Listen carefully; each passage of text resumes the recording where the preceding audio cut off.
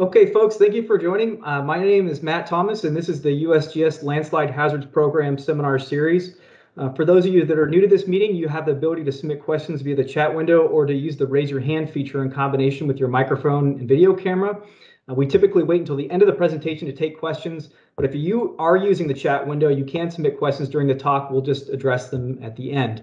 In the meantime, please just do your best to make sure your microphone is muted when you're not intending to speak. I'll go ahead and turn it over to you, Mark. Thanks. Okay, thanks, Matt. Well, it's my pleasure to introduce today's speaker, Kevin Schmidt.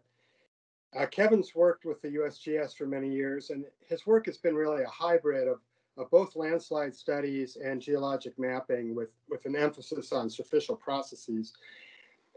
Kevin received his bachelor's degree from University of California, Berkeley, and his master's and doctorate from University of Washington. So he's squarely in the Tom Dunn, Bill Dietrich, Dave Montgomery sort of geomorphic diaspora. But Kevin started his work with the USGS as an NAGT intern right after undergrad, but he quickly migrated to working with the Landslide group as a temporary employee. And that's where I met him when we were looking at hydrology of shallow landslides in Hawaii. That was back in the early 90s. And then for his grad studies, when he went back, he examined a wide range of topics, but they all had something to do with landslides and instability, controls on topographic relief. He worked on the big experimental site at Coos Bay, Oregon, landslide initiation site. And he's well known for his root strength work in Oregon as well. He still contributes to landslide studies in his current work, although some of his focus is on geologic mapping. Kevin and I started landslide work on the Big Sur Coast about 2 decades ago. And since then, we've done literally thousands of Schmidt hammer tests. And the Schmidt hammer is not named for Kevin Schmidt, but anyway, we've used that test a lot. And Kevin's going to talk about part of that work here today on the Big Sur Coast. Kevin? Thank you, Mark. Good afternoon, everyone. This photo here exemplifies the steep, rugged Big Sur landscape with Highway 1 traversing a number of rock slides along the Pacific Ocean. And research here was really carried out with the help of numerous people, and I thank them here, with Mark Reed being my primary collaborator. And thank you once again, Mark, for the nice intro. Now, the landslide activity here is thought to be driven by wet winters, coastal wave attack, and occasional seismic shaking, but the spatial patterns and the types of slope stability do reflect the underlying rock properties. And our goal then was to understand and constrain the location of future landslide activity with respect to the map geology. I'll discuss the regional setting, the rock strength at a variety of spatial scales, and then I'll end the discussion with monitoring at key sites. Problems addressed in this talk are: where are the slides, what rocks are conducive to sliding, and how fast are they moving? I'm going to focus on those first 2 factors of what rocks and varying estimates of their strength. Now, as the sole transportation corridor connecting San Francisco and LA along the coast, damage to Highway 1 is costly. An estimated 33 million visitors a year provide an influx of money to the local economy. Monterey County alone receives an estimated $3 billion a year in tourism revenue. The highway corridor traverses a series of mountain-scale rock slides, the largest with topographic relief up to 1 kilometer and thicknesses of tens of meters, which have basal slip surfaces which generally daylight at sea level where there's notable wave action. Another reason we're working here is a bit of a tension between maintaining the roadway on the edge of the continent and concern regarding increased sediment loads into the nearshore environment, such as the Sea Otter Marine Sanctuary. Here we're looking down on an engineered landslide body and sidecast that's slowly metering out to the ocean, and it's common to see high concentrations of suspended sediment adjacent to the landslide toes. From a geologic perspective, the Big Sur Coast makes for a great natural laboratory because of the rugged topography and variety of rocks exposed arising from the transpressive tectonic setting. Compression and rock uplift occurred during comparatively recent geologic time, with exhumation rates inferred from thermochronology to be about 1 millimeter per year over the last 2 million years. And the greatest topographic relief in the lower 48 states is found within our study area, from Cone Peak here down to the Pacific Ocean through Lucia at the Red Star. The plate boundary structures parallel the Big San Andreas Fault, and they include the San Gregorio-Hasgri faults that more or less skirt the coastline. The area is characterized by right lateral strike-slip faults that bound distinctly different rock types. Superimposed on the geologic framework is a relatively high frequency of slide deformation driven by high wave action, rainfall accentuated by these orographic effects of high relief mountains, and the presence of Highway 1 itself. In a study by the California Geological Survey, Wills et al. Identified over 1,500 slides along the highway corridor, and the style and frequency of landsliding varies considerably on the coast, from deep-seated rock slides to shallow translational features that mobilize into debris flows. This Lucia area here, indicated by the red arrow, was identified by Wills et al. As having a high susceptibility. And the visitors here enjoy a reputation of rock slides, and that's accompanied with some adult beverages with scenic ocean views. But is up until about a week ago, when this unique establishment unfortunately burned up in the middle of the night. Zooming into the Lucia area, for context, that's a 1 mile scale bar. We see Wills define 4 qualitative broad categories of activity.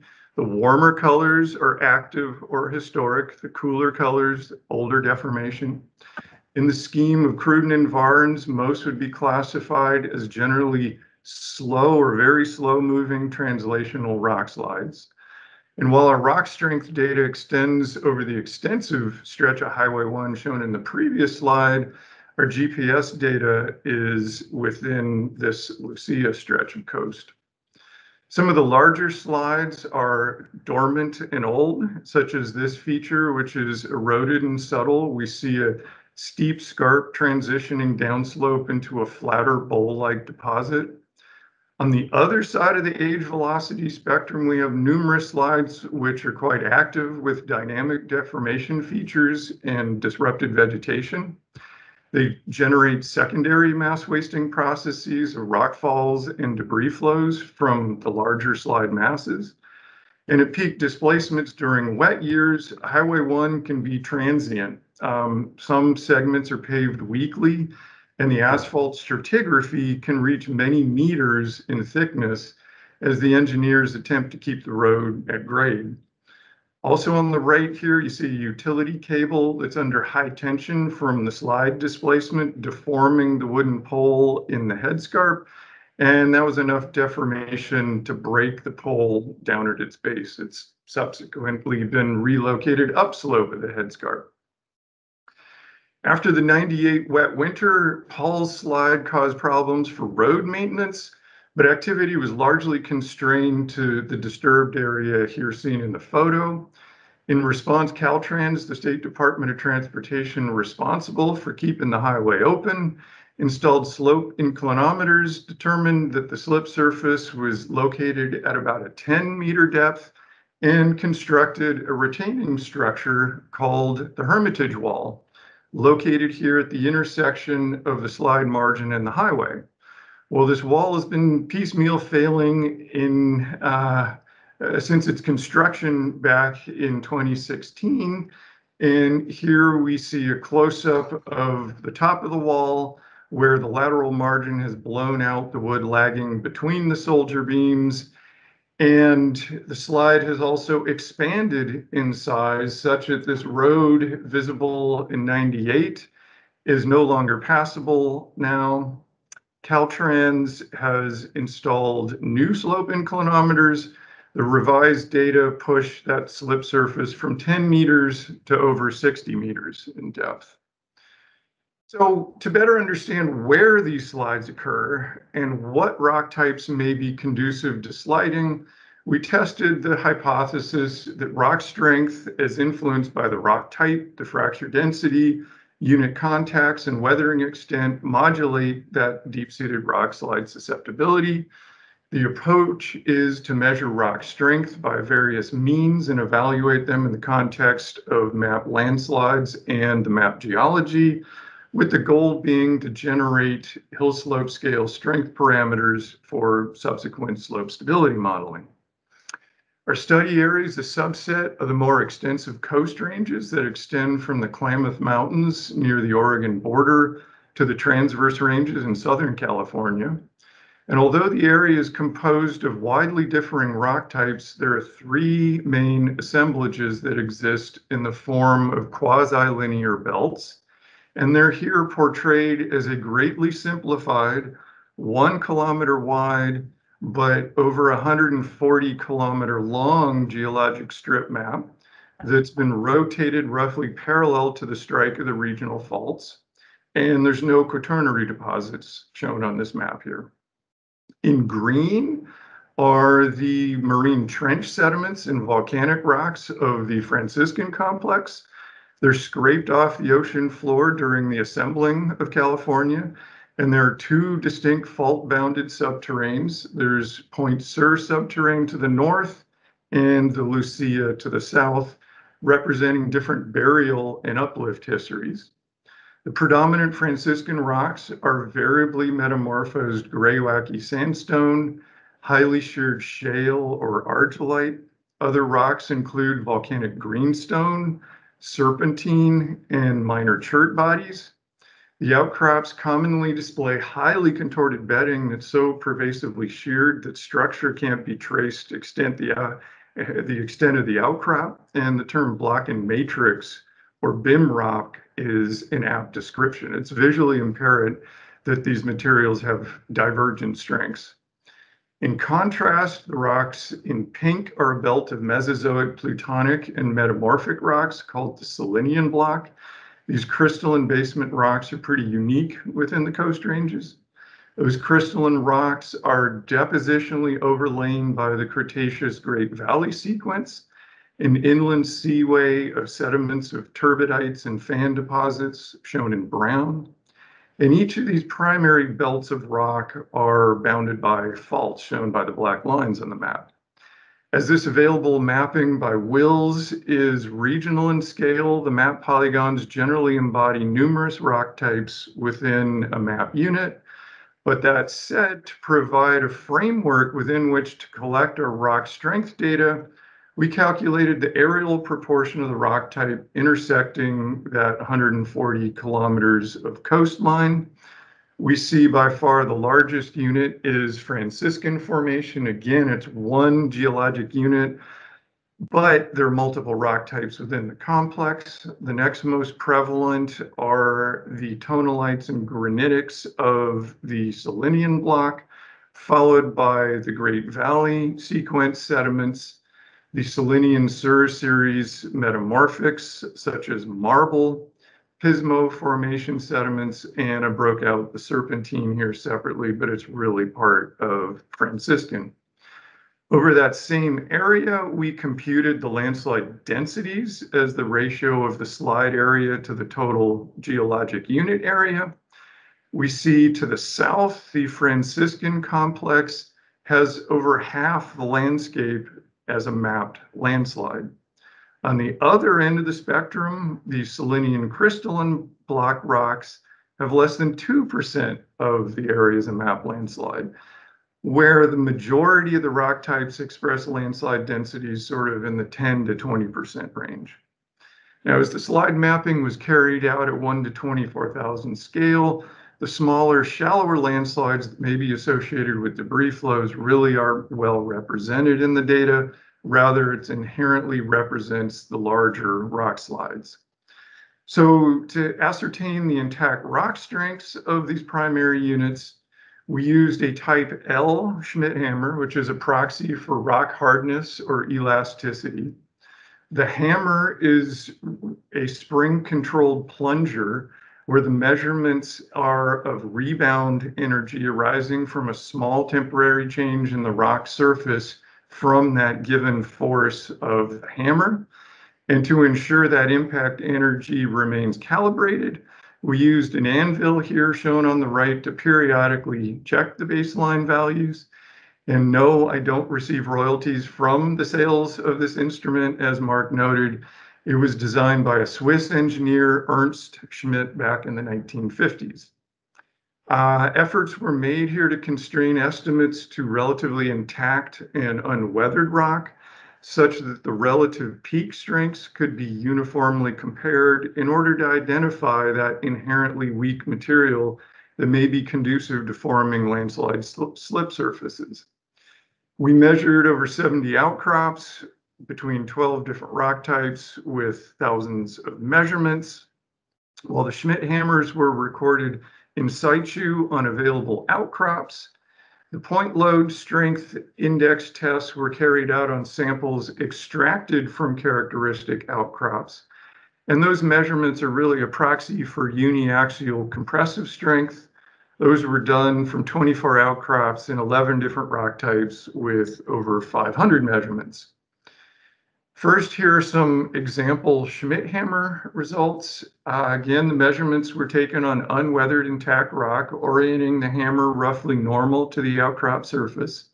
The plots on the right show examples from the Franciscan complex. And those outcrops may be composed of just one type of rock, such as greywacke sandstone, with just one population seen on the upper right, or outcrops more typically exhibit a spectrum with distinct populations of inherently mixed character, revealing both strong and weak material, and the weak material here being the argillite shale. This data provides a proxy for rock hardness, but the values are really influenced by surface effects such as small fractures and chemical weathering. As such, we also gathered point load data to assess the more integrated intact rock strength. The test requires minimal sample prep and is relatively rapid and easy to perform. They're basically subjecting a rock to increasingly concentrated loads that are measured by a hydraulic pressure gauge until failure occurs by splitting the rock specimens. The photo here depicts examples of an untested hand sample as well as a tested sample below showing the whitish pulverized rock that was visually crushed by these platen points here. Samples were obtained from the outcrops, not from idealized drill cores, hence the hand samples were trimmed to approximate equal dimensions. We followed the ASTM standards for the testing procedure. The strength index is equal to the applied load at failure P divided by the square of the distance or the diameter between the platen points. And to ameliorate issues concerning the shape and size effects of testing irregular hand samples off an outcrop, we applied two corrections. First, the shape correction determines the equivalent core diameter as the minimum cross-sectional area for the fracture across the platen points. And then there's a size correction. And ultimately, the strength is related to the inverse square of the sample diameter. So we used a size correction computed from the sample data itself over a range of loads of the testing apparatus and that equivalent core diameter there. And here are the combined results. These are mean and standard deviations of the Schmidt hammer values in R, representing the rock hardness, and the point load values for uniaxial compressive strength in megapascals for all 70 plus sites. And we see a fairly robust relation between the two approaches here to quantify those intactive rock properties. And the linear and the exponential regressions have similar goodness of fits but the greater concavity and non-zero starting value of the exponential fit here is preferred. Now, if we take the same data and relate it back to the geologic units, which are here color-coded for clarity of grouping by rock types, we see the strong material is sandstone of the Franciscan complex, plutonic and metamorphic rocks of the Salinian block, and the Great Valley sequence sediments are surprisingly strong here. The weak material primarily being that argillite or shale. Here's an example of that in the tidal zone. This image on the right was one of the more coherent argillite outcrops tested. Most were very mechanically weak and a challenge to test. And these values, again, represent the intact rock strengths. But to understand the bulk properties of the entire rock mass, such as seen in the photo example here, we really need to incorporate the influence of the intervening discontinuities and beds. And such information was collected by measuring the spacing and character along tapes strung out on the outcrop or scanlines. Now, there are many classification schemes available to semi-quantitatively describe the broader strength of rock and those intervening discontinuities, and they all share kind of similar traits. We applied 3 schemes, and they're listed here in increasing order of complexity. They are rock quality designation, or RQD, and that's simply the discontinuity frequency, really nothing more. The geological strength index, or GSI, is based on intact rock blockiness and the joint surface condition. And lastly, rock mass strength, or RMS, estimates are based on 7 factors that were designed for application specifically to rockslide susceptibility. And such field information is really critical because of the mismatch in scale between our estimates of intact rock strength and the effective landscape scale strength of the overall rock mass. Even in lab settings, it's practically impossible to determine representative strengths by direct testing because small samples represent only a fraction of the hill slope scale rock mass characteristics. For each approach here, the tape and compass scanline technique was extended over 2 or 3 dimensions to estimate volumetric characteristics. Looking at the RQD here, it was developed by a pioneer in rock mechanics, Don Deere, back in 1964. It's a standard in core logging and forms a basic element of almost all the rock mass classification schemes. The metric is simply the recovery percentage of rock chunks, either in a drill core or a scan line, that exceed a threshold of 10 centimeters in length. And the example on the right here is for an RQD value of about 55, just to get your brain calibrated. We painstakingly measured discontinuities along tapes or scan lines as kind of depicted in the photo here.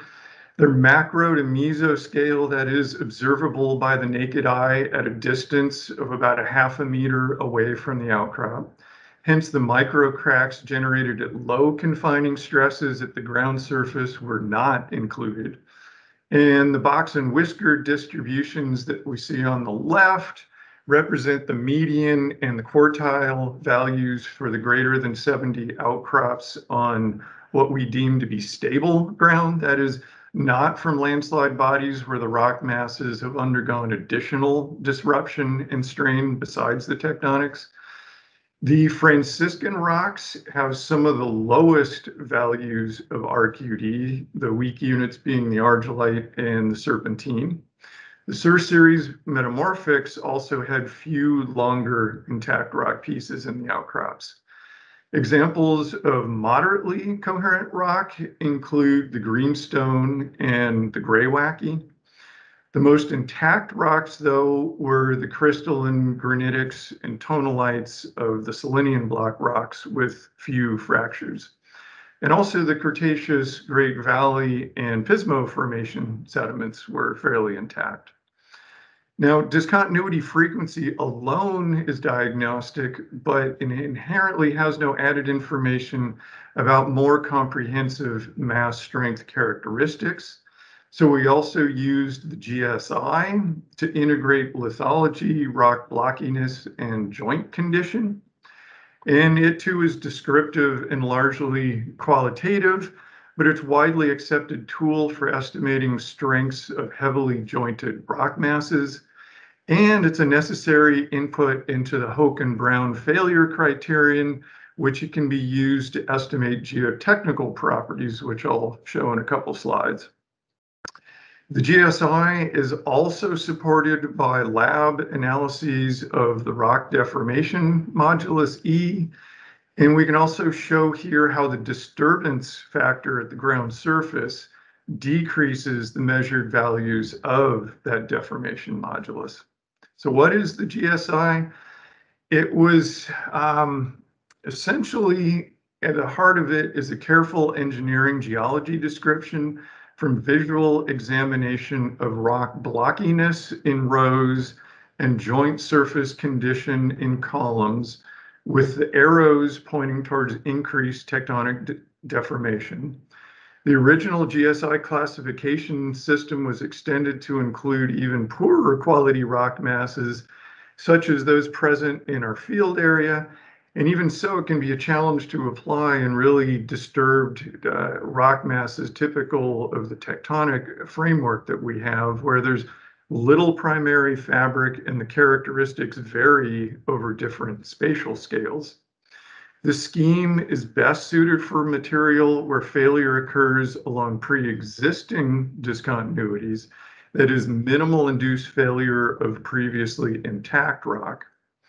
And we're using GSI estimates from the outcrops with our constraints on the intact rock strength to then plug those into the Hoek and Brown failure criterion to calculate values of friction angle and cohesion. The nonlinear Hoek and Brown failure criterion has been put into a program called RS Data. And in its simplest form, this is an empirical stress surface that's based upon Griffith crack theory used in geomechanics to predict when the rock fails. Sigma 1 and sigma 3 are the principal stresses. Sigma Ci is the unconfined compressive strength. And values for a petrographic constant, M sub I, relate the compressive strength properties of different lithologies that we can estimate from our point load tests, as well as the deformation modulus. This software was initially designed for high overburden stresses of underground excavations in hard, competent rock, think mining applications.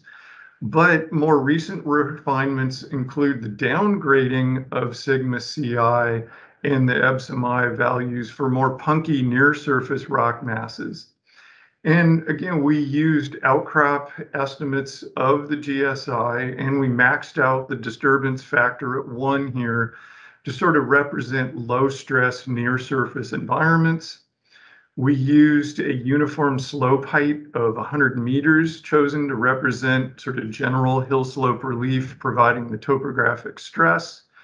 And here are the results in that we see the tonalites and granites and some of the greenstones show the strongest material with friction angles exceeding 45 degrees and cohesions about 0.4 on up, that is 0.4 megapascals. The Cretaceous sediments express an intermediate range. The strong Franciscan rocks demonstrate a wide range of values. And the visibly weak serpentine and argillite of the Franciscan formation have uniformly low friction angles, less than 20 degrees, and cohesions less than about 1/10 of a megapascal. So the lessons learned here, the Franciscan complex rocks exhibit the widest range in friction angles and cohesions, but they consistently exhibit the weakest material. Again, these rock strengths depict the parent material devoid of landslide strain. And although we haven't pursued it yet, these geotech properties can be used as inputs to slope stability modeling, such as Mark's Scoops 3D, to evaluate slide susceptibility with respect to the underlying geology in different topographic settings and with local rainfall records. Now, the GSI estimates were necessary to calculate those values of friction angle and cohesion, but the framework's pretty generic. That is, it focuses on just the two factors of the rock blockiness and the joint surface condition. In order to tailor our evaluation of the mass strength specifically to deep-seated rockslide susceptibility, we also applied this RMS scheme using our intact rock strength estimates, but placing those intervening discontinuities in a much broader context. Here, there's 7 weighted outcrop scale properties that are estimated from field observations, pretty rapid to collect, little field equipment, and no lab analyses necessary. The 7 inputs include strength of the intact rock from the Schmidt hammer, the degree of weathering, the discontinuity spacing back to that RQD metric, and here the orientation relative to the hill slope. This factor has direct bearing on how geologic structure influences local slide susceptibility. In the stream case, consider dip slopes composed of well-bedded rock punctuated by weak materials, such as the gray-wacky sandstone argillite shale combinations of the Franciscan complex. This scheme also incorporates discontinuity width, the pervasiveness and infilling with clay, and any outflow of groundwater that was observed at the outcrop. These RMS values were estimated at the over 70 sites, with each rock type exposed at an outcrop for both joint sets and for bedding plane discontinuities. And here are the box plot results. A similar distribution to the GSI arises, with the Salinian crystalline rocks expressing high uniform populations. As these plutonic rocks have no bedding planes, they intrinsically can't form unstable dip slopes. The Great Valley sequence sediments are moderately high. Sur series metamorphics express a pretty broad range here.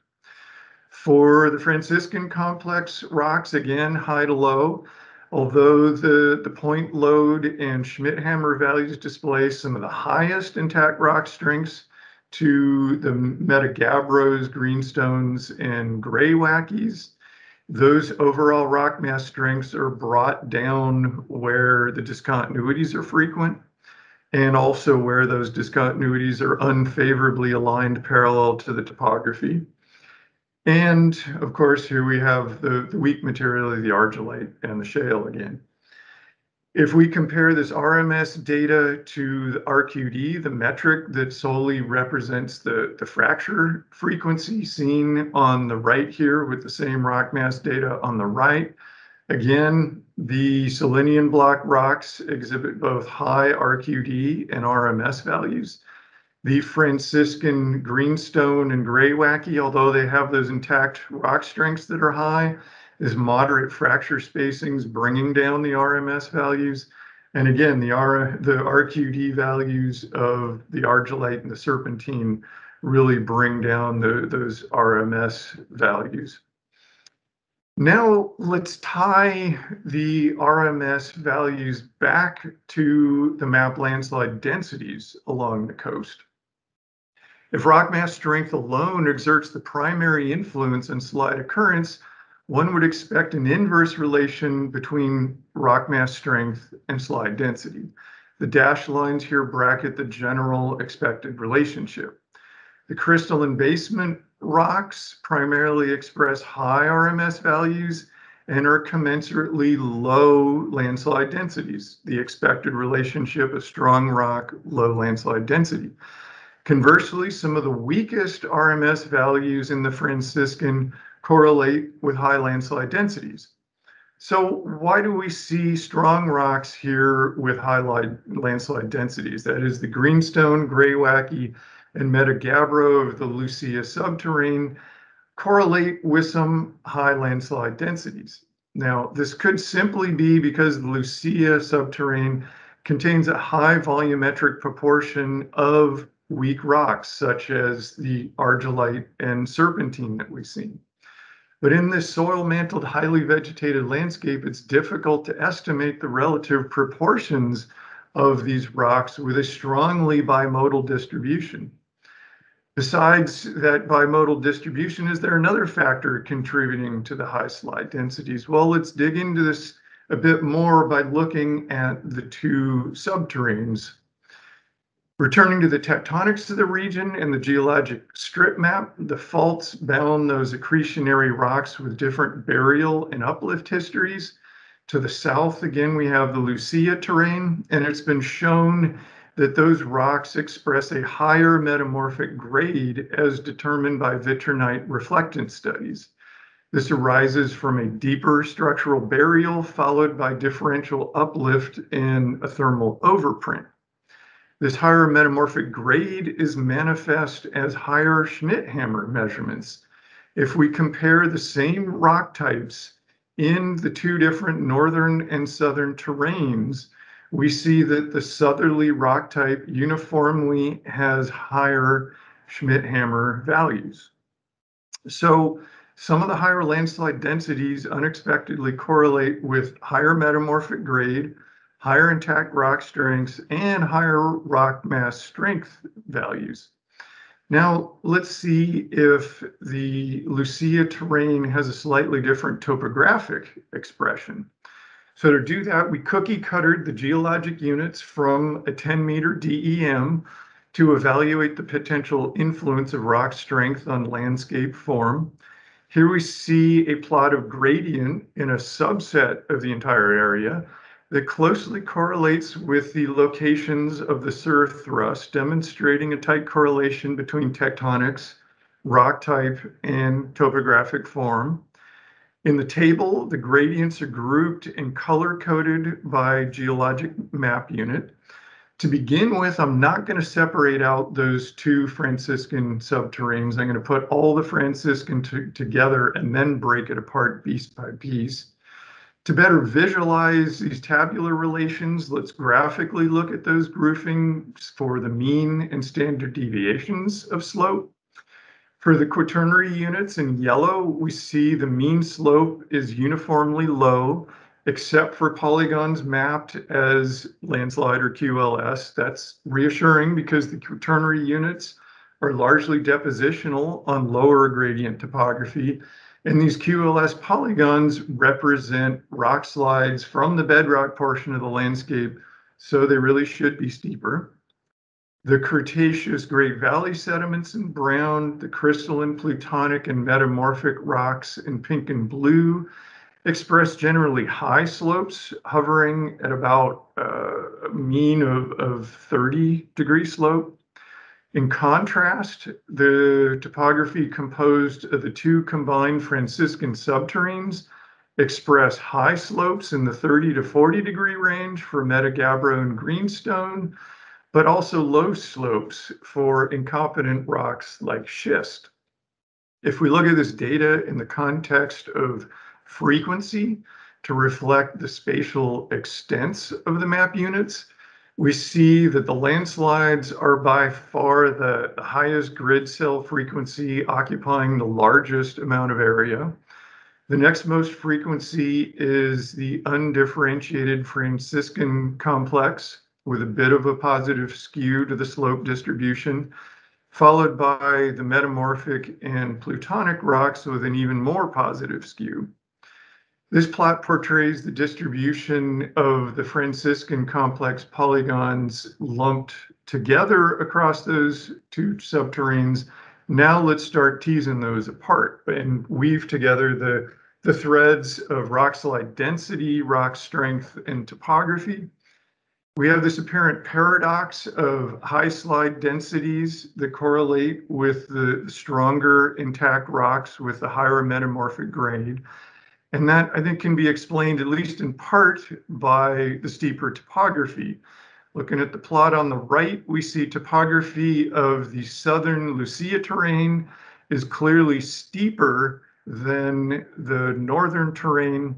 So the Lucia subterranean is generating some higher topographic driving stresses here. Now, if we take this plot and separate it out a bit more by looking at the finest resolution allowed by the geologic maps, we see these box plots here are grouped by rock type for each terrain, such that we see that the steeper southern Lucia terrain is in the darker colors here. And I've separated out the different rock types with these dashed lines. So we've got steeper topography throughout all the different map units here, driving potentially a higher landslide susceptibility. But as I mentioned previously, it's also likely a combination of these topographic stresses with a high volumetric proportion of the weak materials, such as the argillite, that contributes to the widespread instability.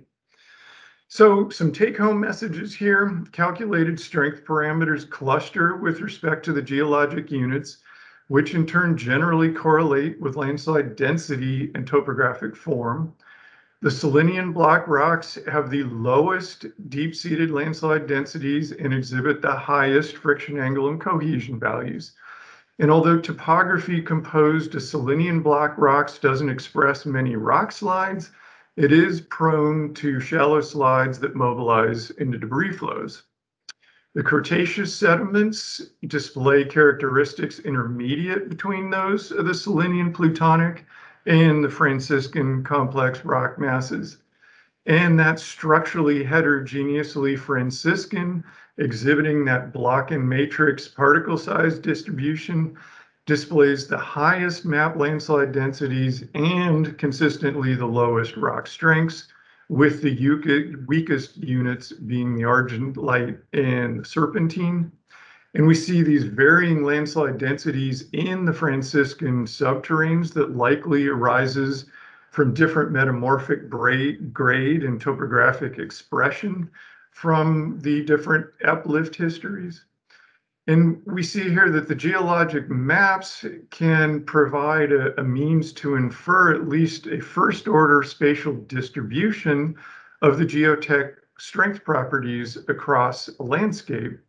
But a given map unit defined by formation names alone likely encompasses a broad range of rock types and hence strengths.